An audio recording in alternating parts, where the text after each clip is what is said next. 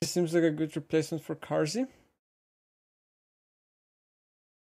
The question is, which support do you take?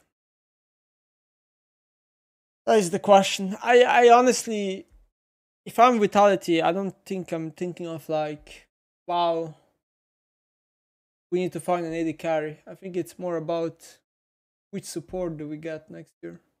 But also like, I don't know if, you know, I don't think botlane is the only issue in that team. Like, yeah, they're an issue, definitely, but I think we're being dishonest if we don't think that literally all 5 players played poorly in a lot of games and scenarios. It wasn't just botlane. Like, if they only replace botlane, I still think that team is gonna have a lot of issues. I mean, technically they are replacing jungle, so we'll see about that, right? And I think Haru was so weak, but you know.